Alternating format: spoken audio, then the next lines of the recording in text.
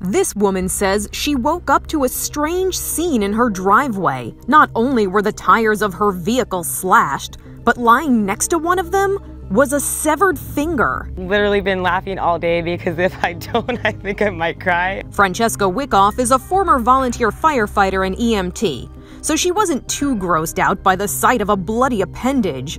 She seems to have found humor in the ordeal. You would think if you're gonna go to the hospital, especially if you just sever your finger off, that you would take said finger with you. So what happened? According to Francesca, she got into a fight with a neighbor the day before. She believes that he cut off his finger while in the act of vandalizing her car.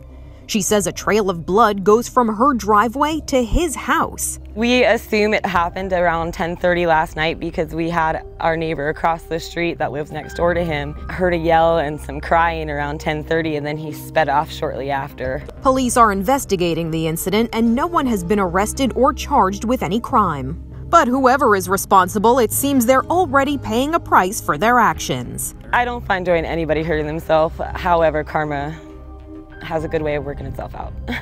For Inside Edition Digital, I'm Montalbano.